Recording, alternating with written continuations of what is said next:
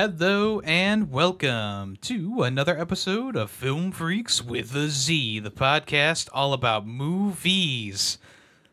Every episode is about a single movie, and we'll get to this episode's movie in a little bit. But first, we're going to go ahead and introduce ourselves. I am Ferret Loaf, and I'm here with Greedy Face. Taymation. I don't know. Detective Ray, I guess. And we have a special guest on today. Where is he at? I am Jack's obsession with blue, aka Callus. Welcome back Hello. to Familiar the podcast, voice. Callus. Welcome back. Yes, very nice to be back, and very nice to meet the person that replaced me. Hello, Ray. My name is Callus. Hello. Oh my gosh, I've never met you before in my entire life. Hi. Callus, was No, it? wait. Yes. No, it's just Callus, not just Callus. Oh, I'm sorry. I thought it was just Callus, not just Callus. But You'll get it. yeah, eventually. Yeah, Well- nice to be back. How are we all doing today? Better than some of the people in the movie, that's for sure. Yikes. I feel like some of the people in this movie today, but it's just from exhaustion. Oof. Same. So, Cutting it close there, Tay. No one has to know. yeah, I was just going to roll off of it without even mentioning that Tay literally joined while I was doing the intro. People are like, "Who? What was that doinking?" Well, don't worry. We're in streamer mode on Discord, so you can't hear the doo-doo. Oh, Yeah. never mind. No one had to know, Callus. Causing Wow, trouble. they all had to Causing know. chaos already. Well, speaking of chaos, great segue, Greedy. Ah, Callus, thank you. why don't you go ahead and introduce the movie for today? Sure thing. Well, the first rule is I'm not supposed to talk about it. So goodbye, Right, everyone. well, Nice. Yep, Thanks for and having me. podcast. All right, see you guys. Wow, that's great. It's a good episode. Yeah, nice and sweet. No, I suggested Fight Club. Came out in 1999, directed by David Fincher. It stars Brad Pitt, Edward Norton, Meatloaf, Zach Greiner. This list is very out of order. What's the guy's name from Jared 30 Seconds Leto. to Mars? Jared Leto, yes. And Helena Yemmy Bonham knew Carter. exactly who you're talking about. Yeah. And the quick synopsis of this movie is: an insomniac office worker and a devil-may-care soap maker form an underground fight club that evolves into so much more. So I would like to, first of all, ask, whose first time watching this was it? Me. Mine. This was my second time. My second time as Taste. well. Oh, my second time. All right. So you got two So- first timers, two second timers. Nice. So, Greedy and Yemmy, was this movie at all what you expected it to be? No. No. Yeah, a lot of people don't know that this movie has a lot more to do about soap than actual fighting. Yeah, it has a lot more to do with mental disorders than Yeah. fighting. Yeah. For sure. Really. So, For yeah, good measure, speaking of- I did watch most of the movie twice. I watched it again afterwards because I Oh, wanted yeah? to see all the little things I could pick up on from the twist in it, but we'll get to that later. Yeah, that's going to be a great topic of discussion later on. But for now, yeah, let's, speaking of mental disorder, let's talk about that. Let's talk about, like, the fact that he had, this whole thing started with him getting insomnia. Yeah. And then, like, him, like, trying to cope with it, and then like, finding other support groups of other people suffering from different things. Like, what do you guys think about that whole ordeal and, like, his way of basically leeching off of other people? Yeah, it was an interesting place to start the movie, and I was Yeah. wondering how we were going to get to the fight club aspect of it, I guess. But I was go ahead. You got mine. I will say it's a bit of a slow start with getting into his character and all that stuff. I was feeling the runtime for the first, like, I don't know, 10, 20 minutes. Yeah, there's like the first fight doesn't happen until like the first 45 minutes. Yeah. Yeah. Yeah, but I would Yeah. say like it doesn't really start getting super interesting until he meets up with Taylor. Tyler. Tyler. Durden. Sorry, Tyler. Yeah. Well, the pacing definitely is weird too, because it starts off and he starts going to all his support groups, and then suddenly it just cuts to him like doing all this traveling for work, and it's like, Yeah, where's that What? time gap? Yeah, what happened? yeah, it's like where does this, how does this fit in? What's the importance of this? I also want to Yeah, say like the opening credits. What a weird opening credit sequence where it's like the inside of his body and there's like blood Yes. vessels and stuff everywhere, and like I literally paused the movie and checked to make sure I was actually watching Fight Club. I'm like, what am I watching, Osmosis Jones here? Like, what the hell? Ah, Oh, it's funny you mentioned that because there's a funny gag for the. I used to own the Blu-ray. Actually, watched it on DVD. I don't know what happened to my Blu-ray, but I also have like the DVD from way back in the day. But the Blu-ray on it, like if you put the disc in, if you put the disc in and like the menu pops up, the menu for a Mandy Moore movie pops up. I forgot what the name of it, but like you see the menu pop up and you're like, wait a minute, did I put the right disc in? And like if you wait a few seconds, then it changes to like the actual, the Fight Club menu. Interesting. I think What a Girl Wow. Wants, or one of those, a different kind of movie. I don't know, from Huh. back in the day. Hmm. But it's just a funny gag. yeah, I was watching this movie. In the first like 25 minutes, I was like, "Am I watching the correct movie?" And only the real listeners will know I messed up prior. And I was like, "Okay, wait a minute." So I literally paused the movie. I looked in the Discord. Like I was like, "Okay, Fight Club," but we didn't have the date or anything. I don't think. And I was like, "Okay." So I went to like the YouTube channel of our YouTube channel and listened to the end of the episode again. I was like, okay, it's directed by the same guy. It's 1999. I was like, this is the movie. I was like, okay, this is like, I was literally like concerned I was watching the wrong movie for like the first like 25 minutes. I was like, I'm not gonna pull this crap again. I was like, no way. Yeah, it's a very odd opening, not just opening credit sequence, but just kind of an odd opening to the movie in general. Yeah. And yeah, it doesn't really get going until like that part where his apartment condo blows up, and he calls Tyler to meet him, and that's kind of where it starts to get interesting. I guess when he meets him on the plane, that's kind of where I started to get interested. That mid-air crash scene was kind of cool too. Yeah. Kind of some bizarre CG in this movie. Speaking of that crash sequence, there's a lot of things that like they zoomed in on that was like CG, and it just kind of looked like CG. I think art. Yeah, I think Stranger the Than Fiction ball. did the same thing where like it panned across something and it's kind of just doesn't seem real. And I think this Yeah. movie did it a lot. I think that might just be David Fincher's style, but It is, yeah. A lot of this movie was like done on purpose to like kind of give you like a off feeling, like how the movie starts, you hear like 2 seconds of classical music and then it like you hear the record scratch and then it turns into the techno. It's like everything just kind of like, I guess, setting expectations. And also the way he shot so many scenes with like the lighting behind the characters to where like you just see mostly shadow on their faces. Like you guys notice how like he shot so many of the Yeah. scenes like that? Yeah. It definitely sets like a mood. Like it definitely sets the tone for it. I'll be honest, like there were a few parts in the movie, like especially with his mundane life and just like the fact that he can't sleep and he's trying to do something different and like standing up to his boss. I kept thinking of Office Space. yeah. Like I also thought of that movie too.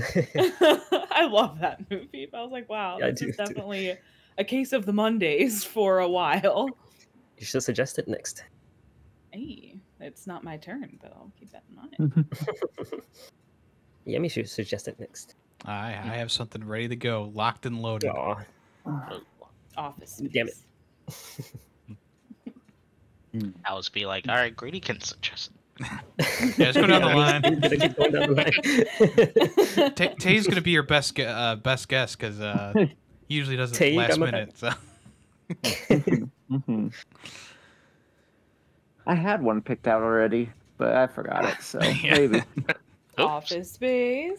Cal's just message Tay Office Space at 8 o'clock next in about 3 weeks or 4 weeks. In 4 weeks, 6 weeks. Say maybe more like 6. Yeah. How does time works? I don't know. He's gonna forget that and be like, "Why is this Alice guy messaging me Office Space?" I Make know it who even, make it Callus even more is. confusing. Just send a stapler emoji. Oh yeah.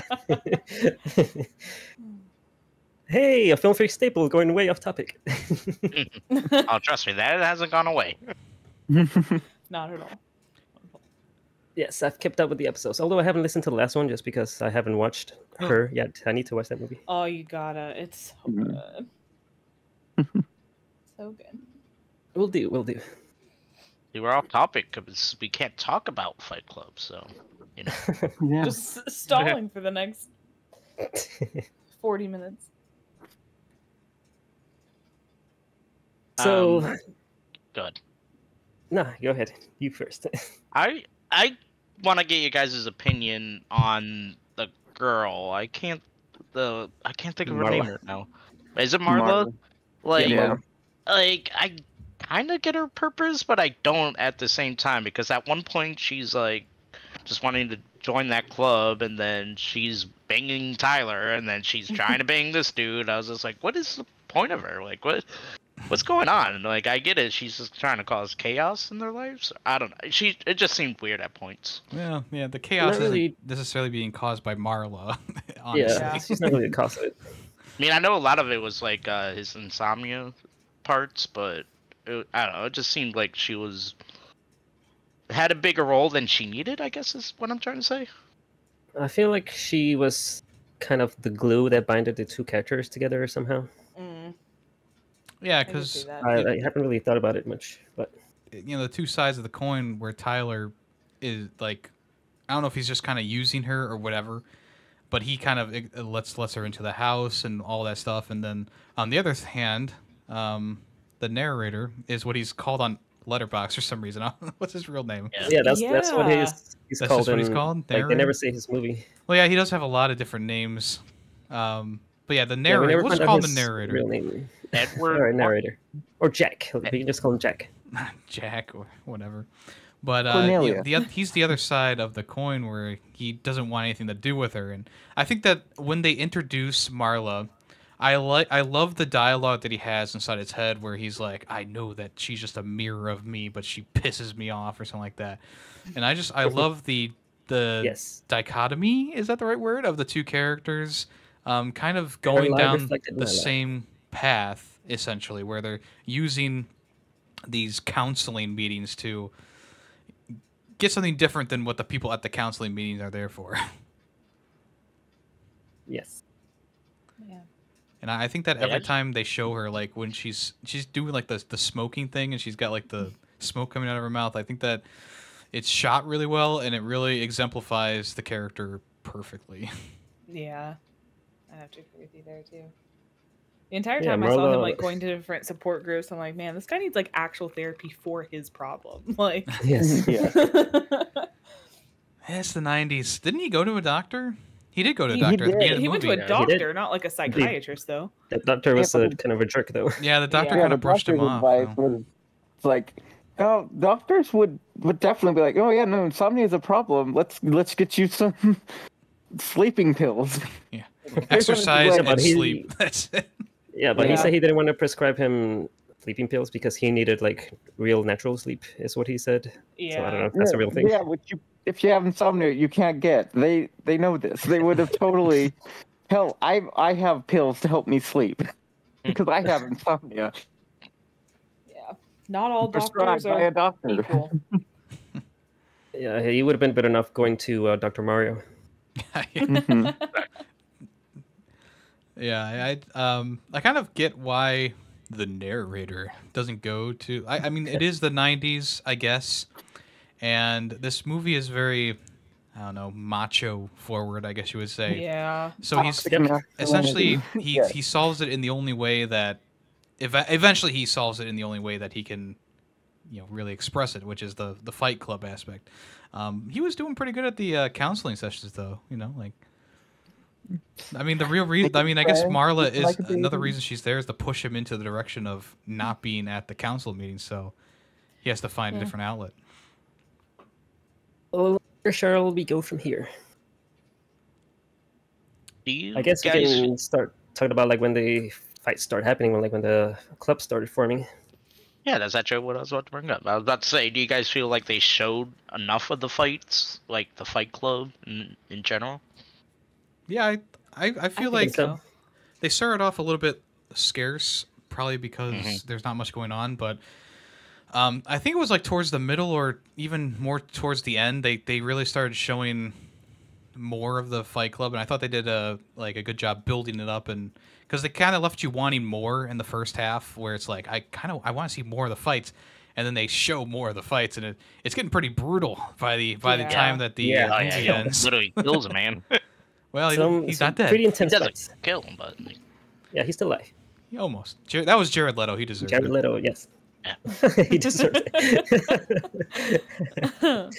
I mean, after he played the Joker, 24 years later, or not 24. But go ahead. Yeah, close enough. 25 years later. Wow. I just realized Jared Leto is Angel Face. You set me up, Yummy. I didn't set you up at all. The name I gave you was what? Dog. What you didn't even use the name that I gave you. You said Greedy Face, didn't you? Yeah, but then I was like, use this other one instead, and then you used Greedy Face anyway. So that was you. That was all. Don't blame me. I gave you two very good options. The second one even better. With Greedy Soap. Greedy Soap. Yeah, the cinematography in the fight sections was great, and it felt pretty real. It really felt real. Now, Greedy is our resident doctor here, or close to it. Really? How many of those people would actually have died or suffered major injuries from those very scenes, Greedy? The only one that later died is the one I mentioned. Well, kind of mentioned where he's literally getting his face pounded in. Yeah. That's the only one that would have probably got close to being death. But when Edward Norton gets like slammed headfirst into the concrete over and over and over. Yeah, that was insane. Yeah, there was a couple scenes where they showed like heads being slammed in the concrete. I'm like, that guy either dead or knocked out or in a coma. Concussion. And then he just woke. They just get up and they're like, all right, good fight, man. Good fight. But there are a lot of parts where they're like, it's like, okay, you wouldn't look normal the next day. Like I know that it's probably not like portrayed like that. I know there's probably been some time between them, but I don't know. There's just one thing I picked up, like thought it was weird about the fights is they had perfectly fine faces the next day. It was like, what? Wait, a lot of them have bruises on their faces though. That's the whole reason why when the narrator goes out into the world, like he tracks down Tyler because he sees the people's beaten up faces and stuff. Yeah, you always said, "Look at my face. I'm a member." Yeah, a lot of people have like beat up faces afterwards. That was one of the every time it seemed like not Tyler, who's Brad Pitt's face seemed fine every time. Well, I mean that feeds into the twist of the movie there, Greedy. Yeah, that is true. But yeah, that was one of my favorite sequences is when the narrator's just out in the world and he's just meeting all these people who joined the club essentially, and he knew they joined the club because he either saw them or they had bruised and beaten faces and stuff. So they had like a little montage after like the first set of fights or whatever. Yeah.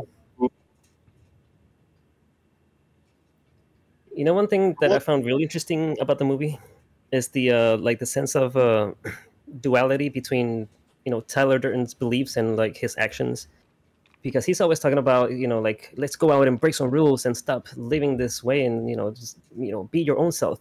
But then he creates, Fight Club, and then eventually Project Mayhem that's like based on such rigid rules that must be enforced. Yeah. And then at the same time, he wants like people to be free and stop being a slave to corporate and socialism. I mean, wait, what is it? Well, essentially, Capitalism, yes. Essentially, he starts the club and everyone just becomes him. Basically, yeah. Like he wants people to be free from being slaves of their lives, but then he recruits people and turns them into slaves.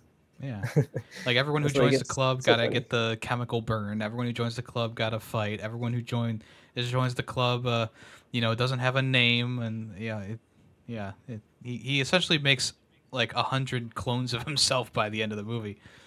Yeah. Yeah. Or more. I mean, they are in so many cities. Yeah, I guess we could talk about the twist a little bit here, but it really all clicked when the narrator found those plane tickets, and he started like chasing around what he thought was Tyler, right? But is that when you that's when I pieced it together right there. And the one thing that I would like to say is a lot of movies that have big twists like this one, the writing isn't necessarily on the wall, but you get little hints throughout it. And I don't feel like this movie had enough hints for me to find it believable at times. There was a couple sequences where it's like you see the CCTV monitor and the narrator's being dragged, and it looks like he's being dragged by an invisible man. And at that moment, I'm like, is this like a supernatural thing? Like, is he actually dragging him? But then there's other times where I'm like, oh, it definitely, it's almost like there are parts where, I don't know, the director or the writer really thought about the context and everything. And then there's other parts that kind of just seemed lazily done. Like, not lazily done as in like the script writing is lazy, like lazily done as in like, they have Tyler and the narrator interacting and they're both separate and there's people around and they're not like weirded out by the fact that the narrator is talking to himself or whatever. I feel like they needed maybe a little bit more of that. To talk about an example that's kind of good, Call of Duty Black Ops 1 has the twist where, Reznov is in Mason's mind. And they do a good job of like showing like, okay, when Reznov's around, no one else is there. The one guy asks why Mason is talking to himself at one point. And I felt like, that is like a good hint as to what's going on. Whereas with this movie, when I was rewatching it, I was trying to look for those minute details. There really wasn't any minute details that I was picking up on that was like, oh, well, of course that makes sense now. There wasn't really anything like that because when Tyler's there in the scenes, it's like he's a real character. It's like he's there with the other characters. So I don't know if anyone else feels that way, but I felt like the twist is good, sure, but the build-up and everything around it doesn't make sense when I rewatched it. Yeah, no, it's like... Go ahead, Tay. Oh, sorry. Yeah, I totally agree. Like the scene where they go after the like police commissioner in the bathroom, like you see Tyler grab him, and then you see narrator lock the door, and it's just like that doesn't fit. Did no one actually lock the door, or It's... Yeah, I was like, there's a bunch of little moments like that where it's just like, yeah, I agree. Could have been done better, giving us a little more hints. Yeah, that was like my major thing about the movie, especially when I was rewatching it. I'm like, there's just nothing to like really glue it together to make it a really good twist. Like, it's a good twist, sure, but it's not like logical, and it's also not believable unless there's like a supernatural element going on where Tyler actually is like there in some way. Callus, what do you think, since this is your pick? I don't agree. So that CCTV footage where he's like being dragged on the floor, that's the only scene that is like just bothers me, that just makes no sense. But like I found that they throw like a ton of hints as to what was going on. Like, did anyone catch like the single frame Tylers that popped up like within the first 20 minutes of the movie? Yes. There's like 4 different occasions. Okay. So there's like, the first hint of like, him popping up in those single frames. And then also while he's narrating, there's a line where he says, if I'm paraphrasing here, like I don't know exactly what he said, but he says something like, if you sleep long enough, can you wake up as a different person? And as he's saying that, he's like in the airport, and the camera pans towards Tyler, and they like focus on Tyler Durden when he's saying, can you become someone else? And like, when they are in the airplane, they have the same briefcase. When he called the payphone, there was no answer. But then, when Tyler called back and they zooms in onto the phone says, like, this payphone has no return calls or something like that. There's like a sign that says like the payphone does not receive calls. And when they were both get in the bus, only a single one pays the fare. And when they do the first fight in front of the bar, like when the guys walk towards them for the first time, they are only looking at the narrator. They're not looking at Tyler. And the fact that Tyler's always speaking for him. Mm-hmm. And like when he was said like punching himself in front of his boss, he was like, I thought of Tyler when I was in this moment. Yet another hint. I feel like there's quite a lot of them out there. I don't think it does a good enough job, even with those examples of. Well, go ahead. I think, I mean, those are good examples. Like, but I think the biggest problem is there's so many little contradictory things that pop up as well that just like cancel out any of that. I will admit that it was sort of a cop out how they said that sometimes I am me and sometimes I imagine myself looking at him, and that kind of just like we're supposed to that one line is supposed to like negate all the scenes when they're together. Yeah. Cop out. Yeah, we'll give you that. I'm on the same wavelength as Tay. Like, I just felt like there's way too many opposing moments where it's like, yeah, you win, you get it. But at the same time, doesn't it make the twist a lot better? Like, when the reveal happens that you didn't know that was the the big twist. Well, like if you would have had so many hints and you would know what's happening, then it's not really that big of a shock. Well, like I said, like the twist is good. It's really good. But when I rewatched it, that's when I realized like, oh, there's really like the one thing about a twist in a movie is you go back and you rewatch it, or maybe down the road or the next day, like I did, and you see you see the little hints that they give you. And when I was watching it, I was more so noticing the contradicting elements to the twist than anything else. Yeah, and like I knew the twist. This was my second time, so I was looking for hints and stuff, and I was like, yeah, some of the I spotted some of the hints you pointed out, Callus, but like I said, the same as Yemmy, I noticed more contradictions. They're like, well, that one doesn't make sense. I think Greedy was going to say something earlier. It's slipped my mind. Every time I talk about this movie with people, because we can all agree on that this is like one of those like cult movies. Like it's either you love it or you hate it. There's like no in between.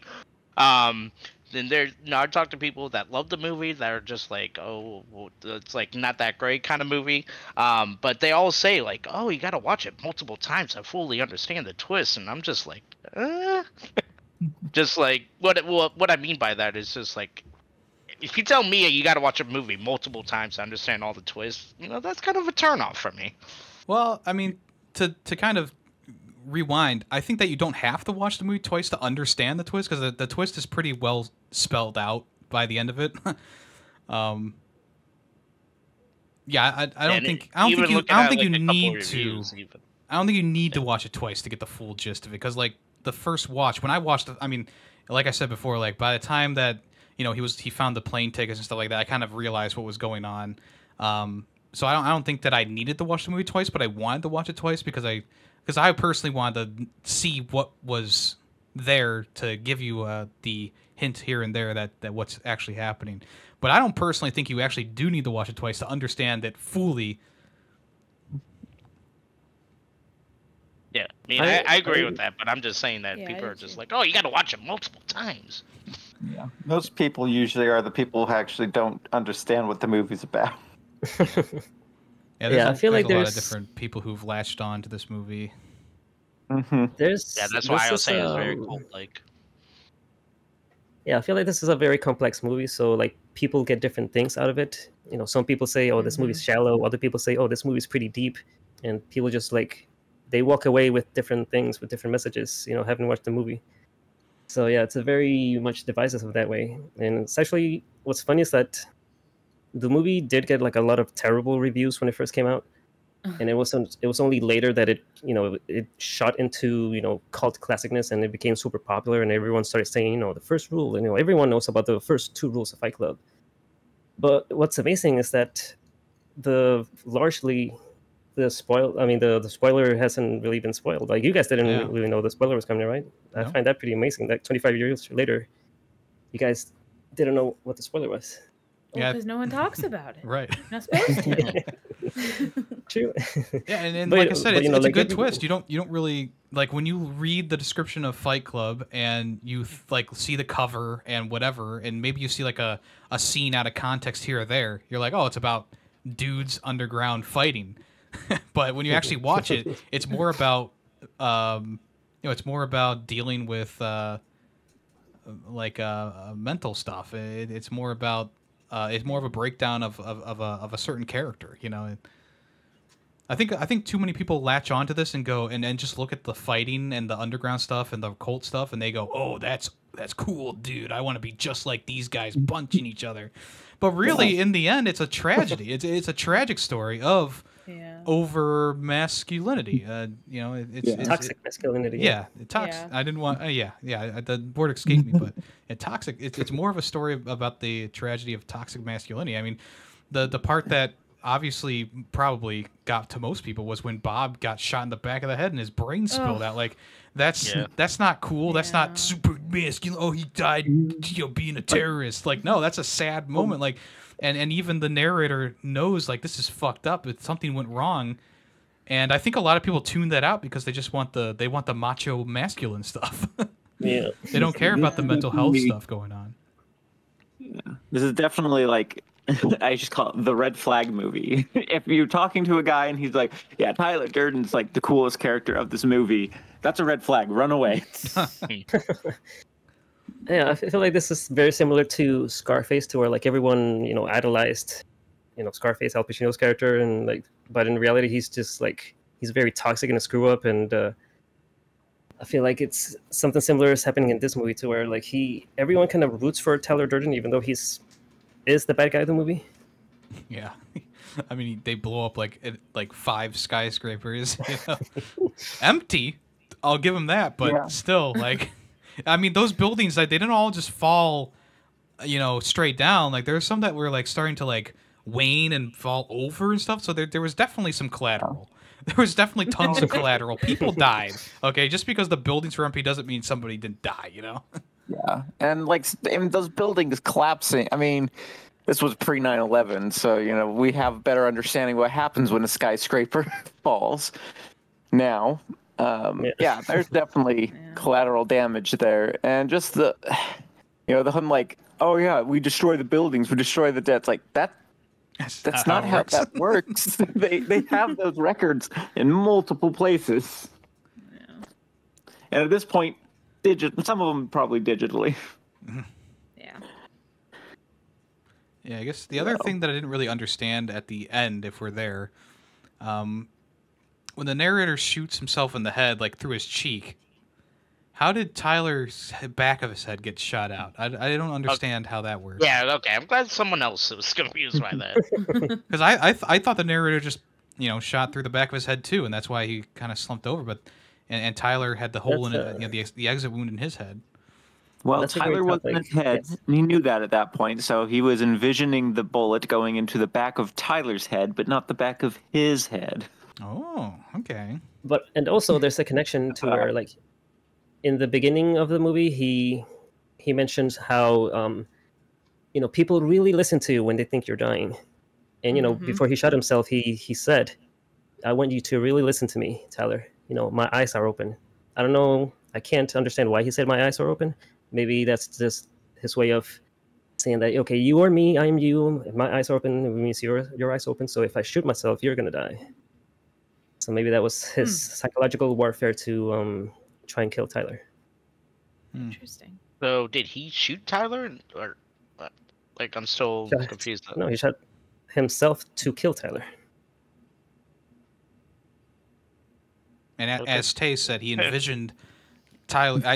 That's a good description. He envisioned Tyler getting shot through the back of the head, which is what happened to Tyler. But in his case, he just shot himself through the cheek. Yeah. And also, That's everyone. how I always pictured it. So I mean, it makes sense. It makes sense. I don't know why he actually has to shoot himself in order to visualize that, but I don't know. I mean, would y'all have liked to have the narrator blast his braids out alongside Tyler, or are you happy with the ending? I'm happy with the I'm ending. happy with it. I feel Yeah, I'm like fine he with finally it. got control back, like, of his life. I don't know. Does in he? a way, kind of. Yeah, I Well, wouldn't say you control, know. but he's I out mean, of he's control now. definitely going to jail. He already confessed to the crime that happened. So Yeah, he's got like yeah, this but whole like terrorist he no longer organization has behind something him. else controlling his mind anymore. Like he's in control of it now, and yeah. he was willing to sacrifice jail time. He was willing to plead his guiltiness. Yeah. Yeah, to he kinda- showed growth. Yeah, for sure. For sure. Yeah, but how many of those sleeper agents are out there? Like the 3 people in the police room, you know? Yes. What did Tyler say to them, you know? I love that scene, those couple of scenes where he's like going around different cities and he keeps running into people. And they keep calling him sir and keep nodding at him, and that was great. It's like that one scene when they're like in the coffee shop, and he's like, "Oh yeah, the coffee is free," and then he looks into the kitchen, and like the 3 of the chefs like are just staring at him, and just nod slowly at the same time. I love that scene. Well, I also like how he had to make sure that Marla's food was going to be clean, too. Yeah. Because he knew that there was some conspiracy to kill her at that point.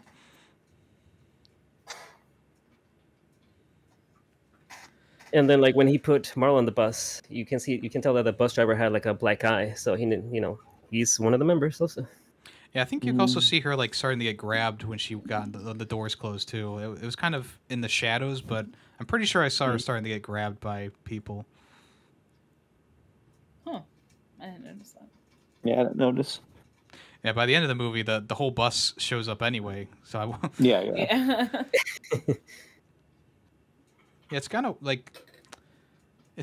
because if they had orders to like kill her or whatever, well, maybe they didn't. Maybe they just were told to bring Marla to Tyler, I guess.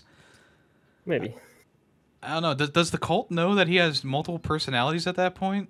Like after No, I don't think so. after he tells them like, I'm gonna come to you and I'm gonna say this, don't listen to me or whatever. Oh, that's a good point. Yeah, Maybe.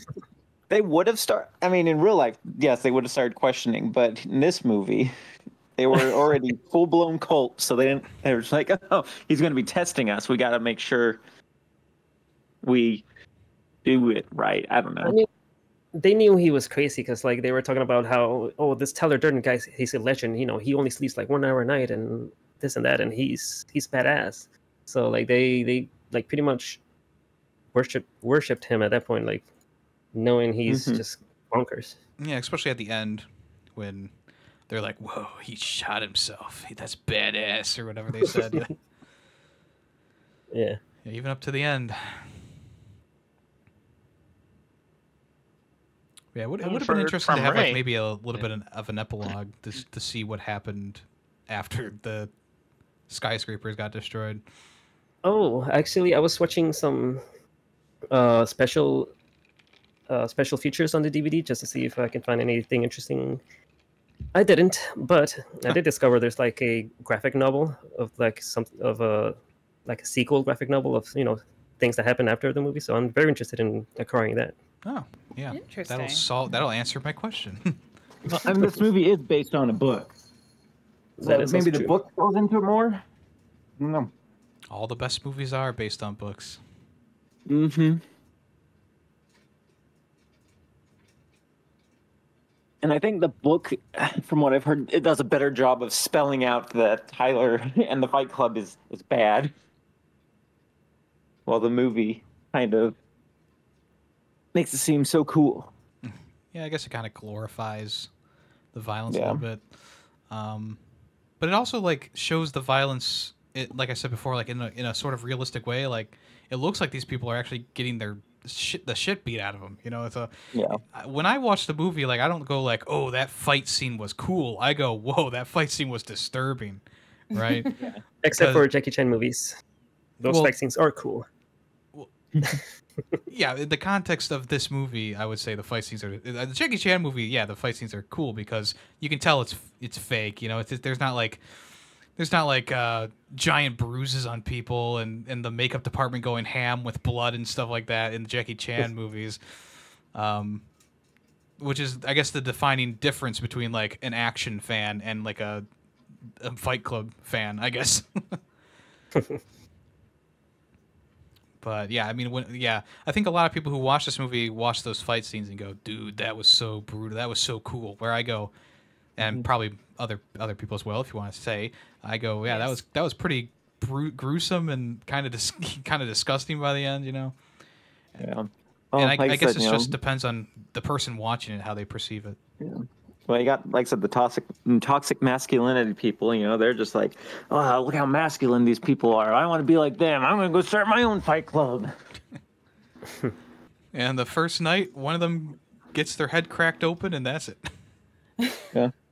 Because they're like, look at this guy getting his head shoved into the concrete. He lived. Well, not Jimmy over there. Jimmy is in a neck brace for the rest of his life. Yeah. And brain dead. Yeah, there were some scenes that were a little bit nauseating.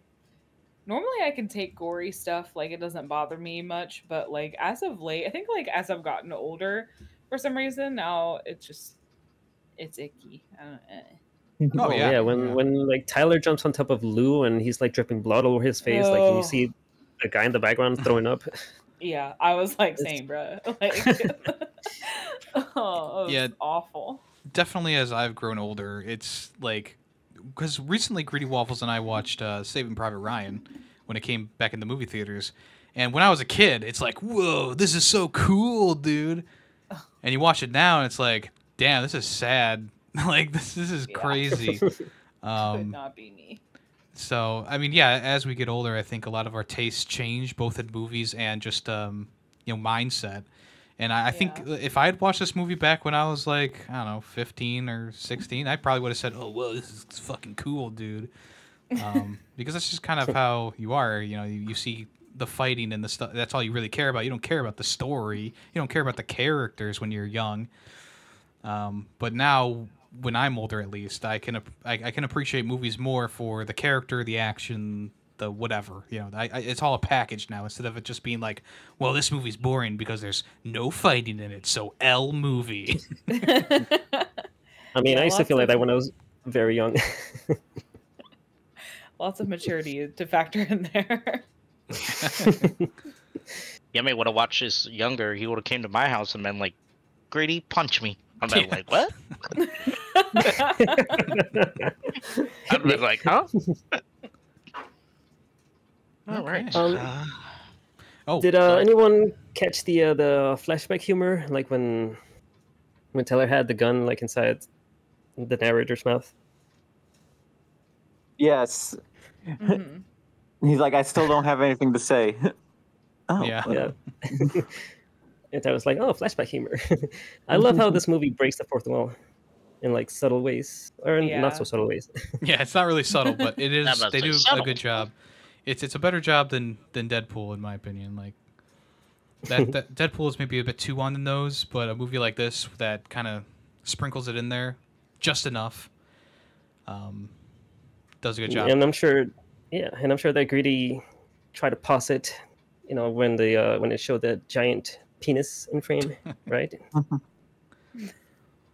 Yeah, the whole idea of the splicing together the film reels was actually pretty interesting, but it did make me wonder, like, oh, was the narrator just doing that the whole time? Like, does he splice it in the pornography? It sure was. But yeah, I like how there's that one scene where like the film reel starts to show up on screen when Tyler's like, I don't know, what is he doing? Tyler's giving the monologue. Yeah, I thought that was a really cool effect, and then of course, later in the movie they do splice in like the 1 millisecond of some dude's schlong, hairy fucking schlong. Oh man. Anyone has anything else? What was everyone's favorite scene? If you need a second, mine was probably the scene where the narrator is kind of beating himself up in the office and he makes it look like the like manager or whatever was beating him up. I thought that was really well done, like both cinematically and like narratively. I thought it was really well done. And at that time, I didn't think that Tyler was the narrator. So when he said the line that Callus said earlier, where he was like, I was thinking of Tyler when I was doing this, I just thought of like, oh, well, he was being punched by Tyler. He's thinking of, what would happen if Tyler was fighting me right now. Now in context, it makes more sense, but Yeah, mine is similar. I like the homework scenes where they're all trying to like find people to fight, and the guy with the hose is like trying to get the guy to. He's like, "Stop spraying me, man!" He's like, "Fight me!" Well, yeah, Did you notice how that preacher, like, that he was trying to fight, in the next scene he shows up in the fight club, like he became part of the fight club? I actually didn't notice that. I mean, I knew that the preacher was the one who started fighting the guy with the hose, because that's like a juxtaposition. But yeah, I didn't notice that he was also in the fight club. Yeah. I love when he says sorry after he punches him. Like, that would be me. I guess my favorite scene would be like when he's running all over the country trying to find Tyler, and like that whole scene that culminated in him, like, in the big reveal and him actually finding out that that was very well done. That's a good one. If I had to pick, it's the scene with the penguin. Oh yeah, his happy place in his cave. I guess, I don't know. I don't really have a favorite scene, but I like penguins, so I'll go with that. I like it. I just realized we had back-to-back movies where the person tries to find the narrator. How funny. Not back to back. Her and this movie? Maybe back to back to back then, because Stranger Than Fiction, kind of the same way. Yeah. Her, I mean, he's not really trying to find the. He knows where she is. She's just not attainable. No spoilers. We'll say back to back to back. I think that makes more sense, because Stranger Than Fiction, Will Ferrell's trying to find the narrator the whole time, and in her, yeah, sure, Joaquin Phoenix is trying to find Scarlett Johansson, and in this movie, yeah, the narrator is trying to find himself essentially. Ray, did you have a favorite scene? I'll be honest, y'all. Or maybe a least favorite scene? Oh, okay. That's so many of those. I have two of those for sure. The first one, the burn on the hand. Hated that. That was rough. Yeah. Second, probably when he's like looking over Lou and like those, just that insane face with the blood running down. It's just ugh. Toxic. Yeah. I personally, this is not one that I pick to watch, which is why I've only seen it now twice. But I have a lot of respect for it and how it was done, if that makes sense. So like, it's not in my wheelhouse of entertainment, but I do respect it a lot. Yeah. I'm kind of the same boat. The acting was really good, and like certain things about it were really good, but story overall and everything, I'm just like, no, it doesn't work for me. If it wasn't so bloody, pulpy disgustingness, I'd be like, yeah. I mean, yeah, that's part of the charm, I guess, for me is it feels real, it feels grounded a lot of the time, even if some of the things with Tyler don't make a lot of sense in the grand scheme of things.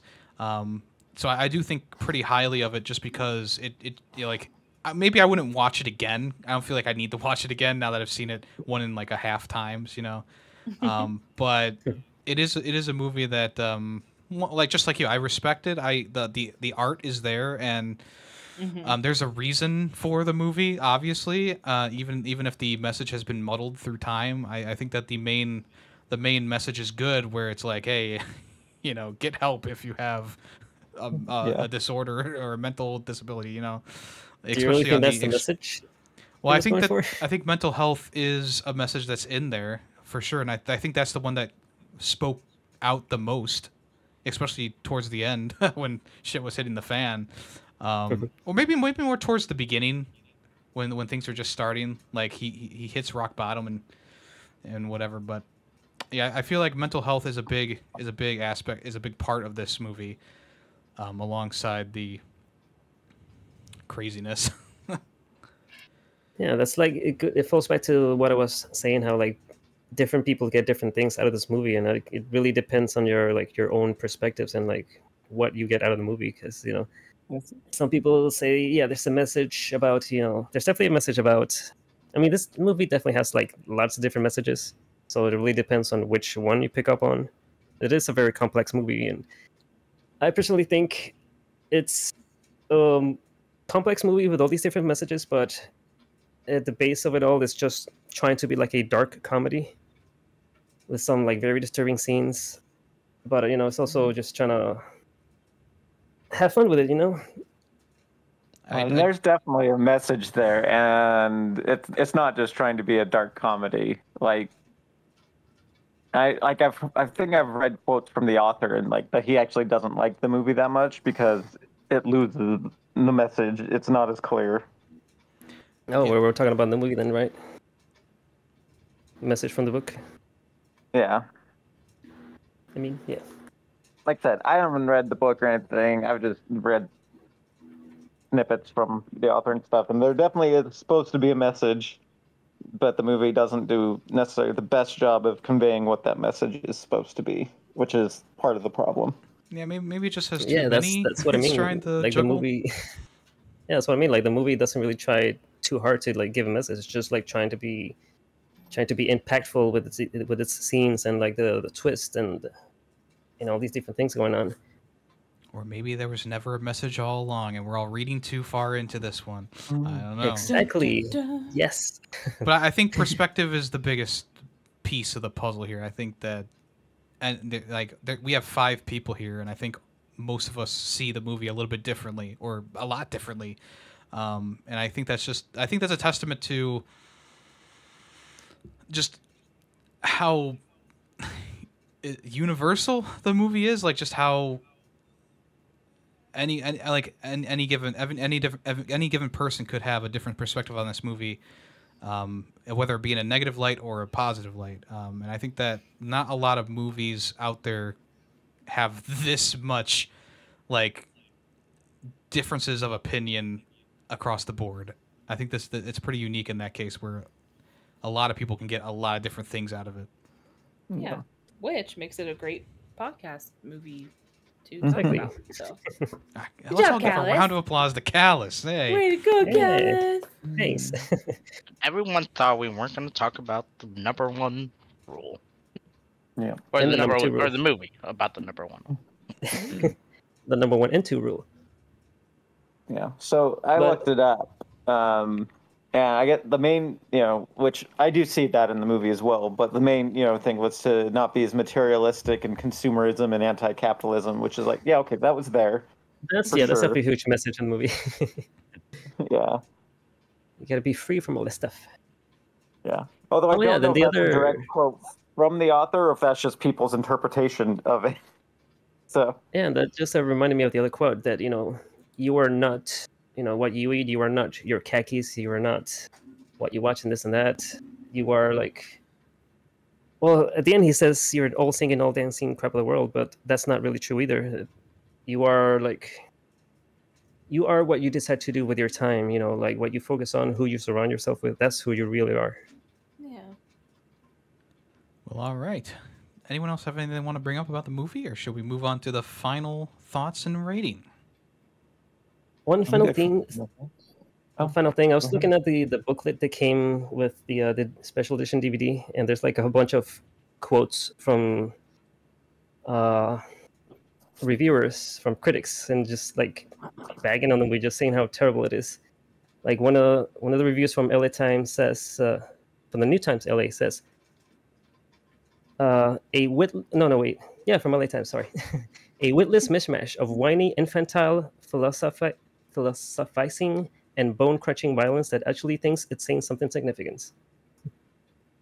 Wow. Or another one that says, Yeah, from the New Times LA, Fight Club is to intelligent men what Catherine Breillat's romance is to intelligent women, an insult. And there's like a ton of these quotes just bashing the movie, which is pretty funny. Yeah, trying to put yourself in the mindset of those critics is really hard. Sometimes, I guess. For me, it's really hard. Because in general, like if you watch this movie just without really thinking too far into it, in general, it's a good movie anyway. You know, it's just like, yeah, I don't know. Yeah, I was like, for me, like some of those reviews, I'm like, yeah, no, I can totally get that. Like, I can get how they got to that point. And that's the beauty of Fight Club. Me and Tay can't really be on the same page with that. We better fight about it. I'll throw the first punch and then quit. In the ear. Well, I'm gonna have to punch you back. I'll run. I'll get you eventually. Yeah, that's one of the rules though. Like if you're new there, you have to fight. Like, what if you just throw one punch and then say, I'm done." Yeah. Could you do that, I mean, or do you no have to rule fight against until? that. Yeah. Do you have to fight until you're like dead, or can you just be like, "And I'm in the ring and I'm out"? Yeah, I mean, they said until someone taps out. So I'm tapping as soon as I enter. They say punch him once stop. and then tap immediately. yeah, they'll probably They say kick you out of the stop, right? club and then punch you a bunch. Yeah, they'll take you out back. Or the rules don't apply. I'm just picturing Yemmy, like he throws the first punch and then like throws himself to the floor and just starts tapping right away. So not even get hit once. Now that's He goes something I in. can visualize. Yeah. He goes in, punches someone in the face, does a high-pitched scream and a jump at the same time, and runs away. Yeah. See, I just wouldn't go. I've got, this sounds like the stupidest thing ever. I'm not doing this shit. Oh yeah, I mean, yeah. If it was the real world, I definitely would not be anywhere near that. But Yeah. Yeah, you Put- can't destroy this movie beautiful logic. face. Although there have been like news reportings of like real actual underground fight clubs popping up. Yeah. I'm sure there's people who would love to punch each other in the face. I'm just not one of those people. I don't generally like pain, so you know. I mean, we also have like boxing and wrestling and MMA. There's outlets. Yeah, sure, there's outlets for it. And even those, I mean, I guess not MMA, but even like boxing and stuff has pads and stuff. I mean, would I box someone more so over fist fighting someone, you know? Yeah. Agreed. I do like, there's one thing that actually just reminded, I don't know what reminded me of it, where they're like pointing out a Calvin Klein ad and they're like, look at that, that's not a real man. And then the immediate next scene is Brad Pitt taking off his shirt and he looks exactly like that. I was like, oh yeah, there we go. That's a mixed message, maybe, or intentional. I don't know. And also, Brad Pitt never wears underwear. Like you can see many scenes with a shirt where his like pants are very low and you don't see any underwear at all. You would didn't see notice that. Yes. Or not see that. Cal's is like, if you pause the movie at 1 hour, 15 minutes, 13 seconds, 5 milliseconds, you can see the outline of Brad Pitt's cock.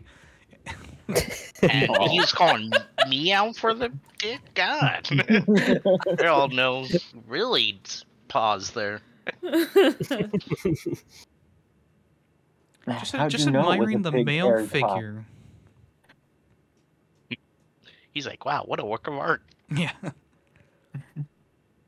Let me go Brad take down Pitt my did look good in this poster. movie, though. You gotta say, like, he. I don't know if he normally is ripped, but if not, he did a lot of work to, put his Yeah. body in that situation. I feel like his younger self, he was always ripped like that. At least in I most think he of did his put in movies. the work. Yeah, I think he did put in the work for this movie, in particular. Yeah, I don't think it was Yeah. a transformation like Chris Pratt to Guardians of the Galaxy, but he definitely Yeah. had to, it's not easy to keep a six-pack, even if you're toned Or- and muscled. Or like Christian Bale from The Machinist to Batman Begins, to where he went from he like was really skinny 110 to really 220. buff. Yeah. Then to the movie a few movies later where he was just obese. That man puts his body through hell for movies.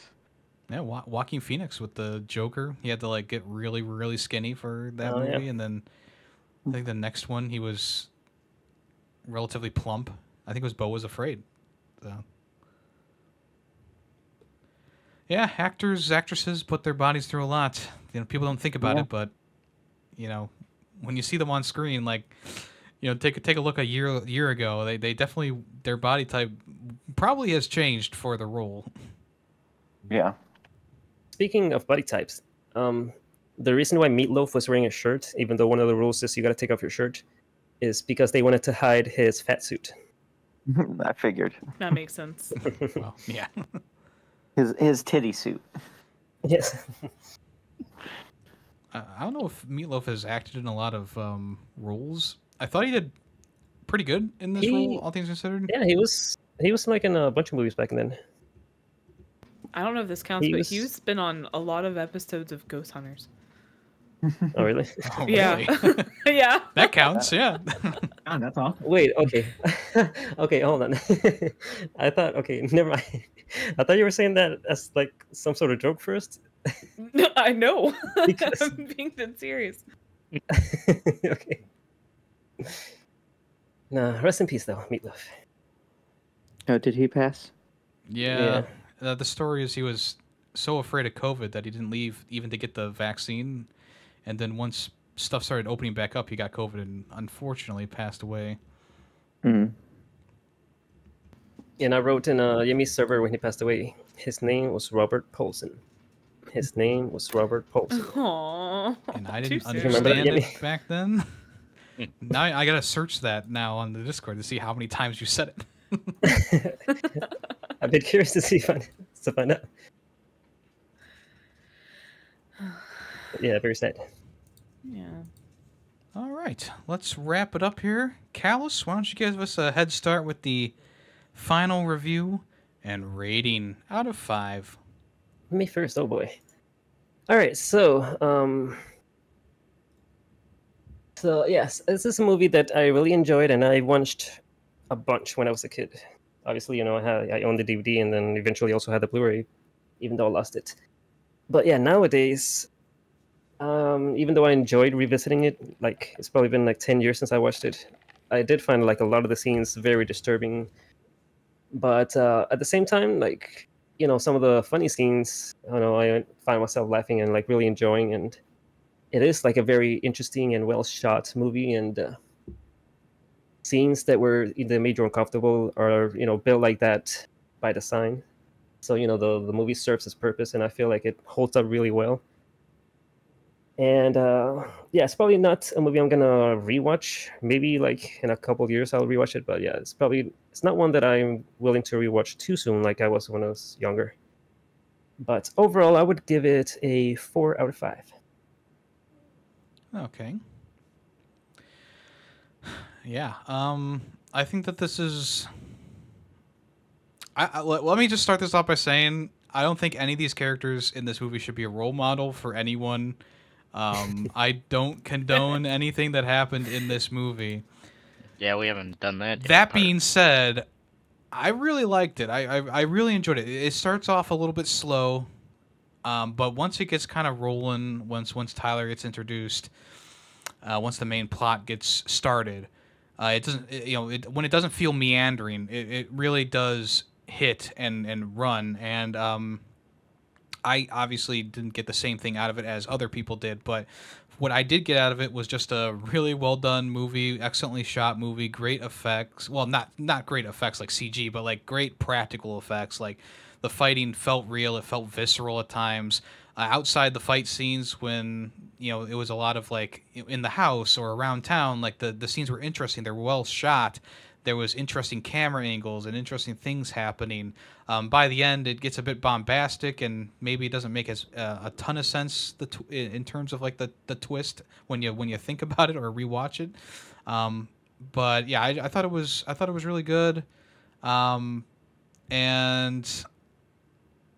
see, I can't put it higher than Callus though. I'm gonna go with a 4 as well. I was actually thinking of giving it a 4.5. All right, let's shake on it. 4.5. Yes, I think it's a 4.5. All right, I think it's a 4.5 too. That twist, they shook with their dicks. No. Yes. Going off what they said, yeah, the movie starts off really slow. Takes a while, like I said earlier in the podcast. Is like, was I even watching the right movie? So that kind of threw me off a little bit. But once you get going, once the movie does get going, it's a fun watch. I do enjoy how some of the scenes, and some of the scenes are just brutal. I'm just like, what the heck? Some confusion. Like I understand what people mean by now. That you have to at least watch it twice. Or if you're as awesome as Yemmy, you don't have to watch it twice. But I see where they're coming from when they say you got to watch it multiple times. I probably won't watch it or watch it again. Like, I'm not gonna watch it again. Was what I will watch it again, but down the road. That's the word I'm trying to look for. Down the road. That being said, I'm gonna give it a 3.5. Okay. As for me, like the acting and everything, like everything about the movie itself, like the acting, cinematography, all that was solid. The movie's a little like scatterbrained, in my opinion. Like, kind of, it's trying to do multiple messages, I feel like, and none of them really hit great. And just overall, like story-wise, I'm just like, I don't care for it. It's not my type. And but since it is like it well done and everything, I have to give it at least a 3. Even though I will probably never watch it ever again if I can help it. All right. That's fair. I'm gonna take my feelings over violence out of this, just because I don't feel like that would be fair for the rating of the actual movie itself. I thought it was really, really well done. I like movies that make you think a little bit, and that you can pull different meanings from the storyline itself. And I think it is kind of really cool that we all got something different out of it. Acting was great. The score, I will be honest, didn't really pay much attention to. I was trying to focus more on like the movie itself, but the parts we didn't talk about the music at all. Yeah. The part that I did like pay attention to, I really enjoyed it. I think it's kind of fitting that there wasn't a lot of music to it. It kind of takes you out of like a movie perspective and like into real life type situations. But yeah, I'm gonna give this a 4 out of 5 just for cinematic purposes alone. But with my feelings, probably a 2. Do you want to go like halfway and do like 3 to No, because I feel both like in it's balance? better than that. I feel like it's like as a movie, it's better than that. So I'm gonna stick to it. All right. Well, yeah, widespread for this rating here, which we don't Like I normally said, see. it's a cult kind of movie. It's either you on one end or the other. Well, we have 2 people right down the middle, but okay. Yeah. Yeah. Like I said, yeah, cinematography-wise and just as a film, it was well done. I just don't care for story and stuff, so right in the middle. So, Callus, usually people on the podcast sneak in their recommendation for a future episode. Did you have a movie in mind that you would like to put on the list? I have a few movies in mind, but actually, I will be emailing you my Email. fan request. Wow. Yes, I will use the email. We never use that. Well, then I will be the first. Actually, you will if you do actually email it. Do it. Yes, email Allison's gonna message ff. you in Discord saying, "Hey, I emailed you," and you'll check the email and find out that people have been using it for years. And you just I forgot to check it People are like- every week. The only thing I ever People are get like, is "What the like heck is updates from Maya?" Spotify. That's pretty much it. Gotcha. Okay. People are screaming, "Where's my my recommendation?" This is a good Don't worry, I moment, will though. be sending an email to ff.filmfreaks@gmail.com. Thank you, Callus. And also, if you aren't Callus and you don't want to email, you can also talk in the Ferret Nation Discord in the movie stuff section to recommend a movie, or comment on the latest episode of Film Freaks with a Z at the end, just like or and you can possibly come on the podcast, just like Callus here, if you're a part of the Discord. We're always looking for moon. You have to recommend a movie first. Right. Yeah, to recommend a movie, and then you might be able to get on. We're always looking for recommendations, not just from ourselves, but from the outside world, see what you want us to watch. So please keep sending them in. We got a good list right now, but we could always use more. Speaking of more and recommendations, I have a question for all of you. DC or Marvel? Marvel for me. Marvel, yeah. Are we talking comics or movies? DC or Marvel? So, I imagine it's movies because it's a movie podcast, right? Yeah. I mean, that's fair, but I mean, Nah, it's just a sure. DC I might or wanna- Marvel. Even comics-wise, Marvel for Although I me. might want a DC because I not too well versed in the DC universe. Wait, do I get a vote since I'm the guest? Sure, you can be. Well, if you vote, it might be a tie, but we'll see. What? Oh, because I was thinking of voting DC. Suck. Tell us he what might- doesn't count. Do what you want. He thinking of like recommending a animated DC movie, which a lot of those are great. Those are better for sure. Marvel I or mean- DC? This is hard. I'm gonna say gonna quit DC. I gotta say DC. I DC? gotta say DC. So we got Yes. 3 DCs, 1 Marvel. No, two and two. I thought, Greedy, didn't you say DC? Because you were like, I know Marvel. Well, I never officially switched, but Okay. I'll switch to DC because I hope it's a DC movie I haven't seen. So if it's Batman versus Superman, I'm gonna go over there and punch you. Well, it's funny you bring that up because no. I was thinking of recommending just a generally bad movie because we have never really done that. And there's a lot of bad movies that are just kind of boring or dumb, but there's some bad movies that are so bad that they're kind of good. And I They're was fun. thinking about it, like, what movie could be Ooh. really, really described as so bad that it's kind of good? So I landed on either the Marvel movie that I was going to suggest, which was Daredevil, or Batman and Robin from 1997, directed by Joel Schumacher. So this is, of course, a sequel to a sequel to a sequel. And It's just a sequel. Yemmy. It's 3 sequels. Yemmy. It's the 3rd sequel. Yes. I had made a pact with myself to never see this movie. Well, you gotta watch it now, buddy. Wait, It's you've never seen time. it before? I've never seen it before because Tay, I just it's heard time. how bad it was. It's time, Tay. Oh no, you need to. You have to. The synopsis for well, maybe this will change your mind, Tay. Okay, the synopsis. Along with crime-fighting partner Robin and new recruit Batgirl, Batman battles the dual threat of frosty genius Mr. Freeze and homicidal horticulturist Poison Ivy. Freeze plans to put Gotham on ice, while Ivy tries to dive a wedge between the dynamic duo. Are you sold now? Oh, I'm familiar with the plot of the movie. I've seen clips and stuff. Yeah, but did you hear that big word, horticulturist? Yes, I'm familiar with the whole horticulturist.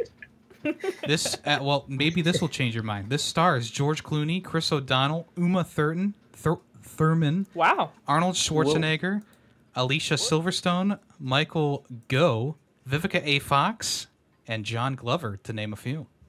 Let's kick some ice. I see. I see. I didn't know John Glover was in it, so okay, fine, sure.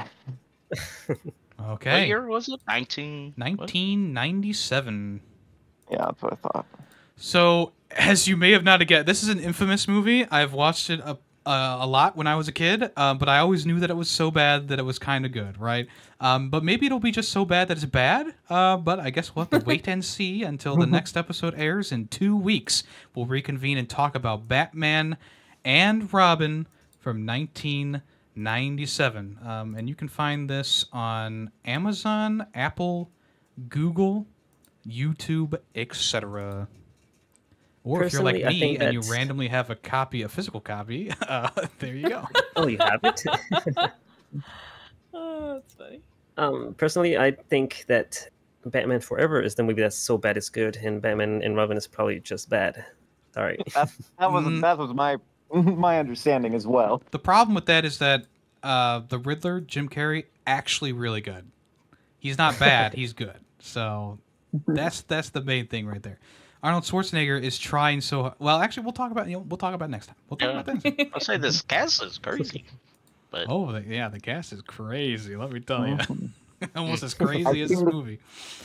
The synopsis is we have two poor people, one trying to solve global warming, both trying to solve like global warming, and we're rooting for the billionaire who's beating them up. Hold. We'll watch the movie and then we'll reconvene and talk about it. All right, sounds good. Callus, thank you for coming on today. It was a pleasure having you on, and also thank you again for the recommendation. Yeah, thank you for having me. I had a lot of fun talking about this movie, revisiting it. It was great. And Callus, there's actually a new section to the end of the podcast, if you don't know, called Small Recommendations. Do you have a small recommendation for the audience? I have heard of this, yes. If you need time to hold think, we can maybe fill you in here. Yeah, I had one written down. Go ahead and talk, and I'll come back to me later. Well, I have been watching a show called The Floor, and I was originally very turned off, but when I started watching it, I'm actually kind of hooked. It's a game show where two people duel back and forth on a single topic, and whoever gets the most, whoever doesn't lose gets their piece of the floor, and they try and get the biggest piece of the floor, and whoever is at the end of it all wins like $1 million. But you get $100,000 every episode if you have the most pieces. It's been actually really fun. I'm actually really enjoying it. It's on Hulu if you want to watch it. Nice. Cool. I've seen commercials for it, but I honestly thought it looked really ridiculous. Yeah, the commercials don't do it justice. Like the actual show is pretty good. Interesting. Because the commercials also turned me off. I was like, what the fuck are they doing? Like. Exactly. But when you actually watch it in practice and play along, it's very fun. Okay, I have my recommendation. I'm ready. Out of Time, starring Denzel Washington. I feel like not many people know about this movie, but it's very underrated. Like, no one talks about this, but it's actually really good. It's about this detective guy. Oh no, he's not a detective. He runs. What's it called when you run a police station? Is it a commissioner? Yes. Police chief, commissioner. Yeah, he basically runs a police station in a very small town, so there's like very few cops, and like crime happens, and like there's some people that died, and like literally every clue points to him. So he's like simultaneously trying to hide the clues that lead to him while trying to solve it, while trying to It sounds like a good recommendation. On his own, while everyone else is trying to solve it, and like he's trying to keep everyone away from his own track. Wow. That sounds It's a lot of stressful. fun. It's a very stressful movie, yes. There's like a lot of close calls type of That stuff. sounds really good, though. Yeah, sounds cool. It does have like a weak final act, but the journey together is really fun. Interesting. Well, thanks for sharing. Yeah. Okay. I have nothing to share. Nothing. I haven't been I don't either. doing anything. I just recommend, especially if you're stressed, if you have Spotify or like I'm sure there's something on YouTube too, but just listening to like spa meditation music and just like breathe for a minute I've been doing that a lot lately, and it is very very soothing. It's very mind calming, and it's very positive. Do you have any breathing tips? Yes, breathe in and breathe out. Yeah, that's the exact same thing. You actually like inhale for 5 seconds, hold it for 3, and exhale 5 seconds. Yeah. Got it. Cool. Thank you. Yep. See, after this movie, I thought you were saying, I recommend therapy. I mean that too. Yeah.